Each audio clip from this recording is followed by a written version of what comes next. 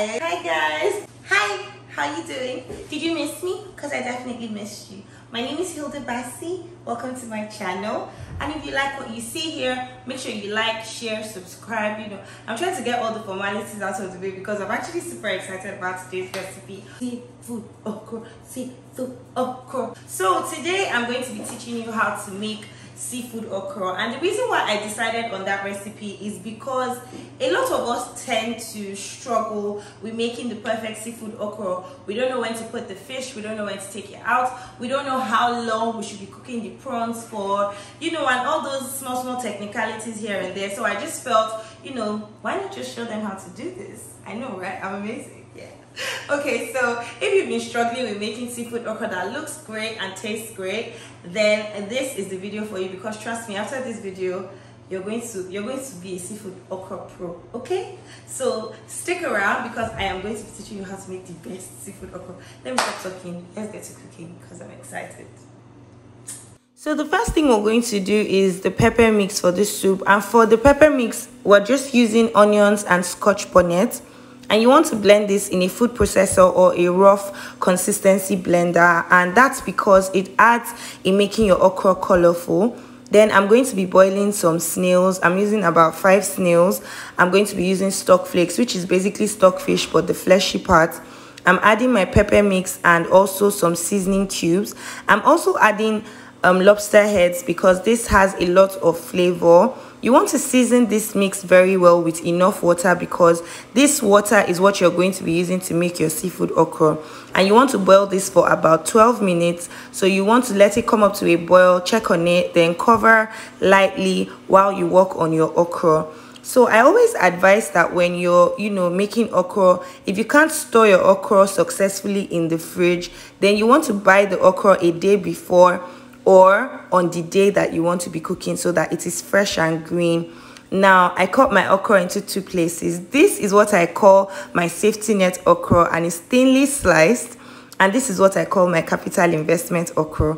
So I'm going to be pounding my capital investment okra, and I pound it because I prefer the consistency I get from pounding as opposed to blending. Now once I'm done pounding, this is what I'm going to have. And at this point, my snail and stock flakes is ready. So you want to take this away and take out the lobster head because it has done its job. So in a pot or a pan, you want to use a wide base pan so that your fish can cook perfectly. You're going to put in some oil, and then the other half of your pepper mix. Give this a good stir for about 10 seconds.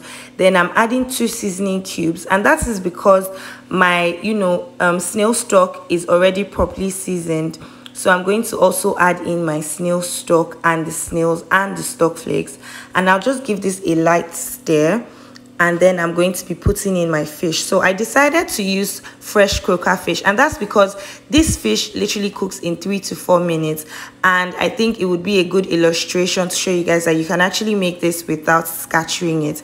Then I'm going to be putting in my crabs because I'm using crabs to make this seafood okra. And once I do that, I'm just going to add in a little bit of crayfish. A little bit because you can actually even do without the crayfish. I just really like the extra, flavor that it adds to this recipe. So you're going to cover this for 1 minute, emphasis on 1 minute, and then you just check on it. I gave the fish a quick flip, but you don't have to do that. So once you do that, you just want to cover the pot for another 2 minutes. I'm not even joking. In 3 minutes and 30 seconds or 4 minutes, this fish is perfectly cooked. So you would now take out the fish and put it in another bowl. This is because you want to easily go through your okra without having to worry about scattering the fish. So this is what we have. We've gotten our fish flavor and our fish is perfectly cooked. We're going to continue with our seafood okra. I'm going to be adding in the prawns, the lobsters, and the shrimps. And once you do that, you're going to put in a bit of water. That depends on the quantity of okra that you're actually making. This is another delicate thing because this also cooks in about 3 minutes. So once you give this a good mix, you want to cover the pot and allow it to cook for 1 minute. I'm not even joking. If you need to time yourself, do that. Then we're going to be introducing our capital investment okra. once we introduce our capital investment okra, you just want to mix this thoroughly. Now you know that the process of mixing this will take about 30 seconds.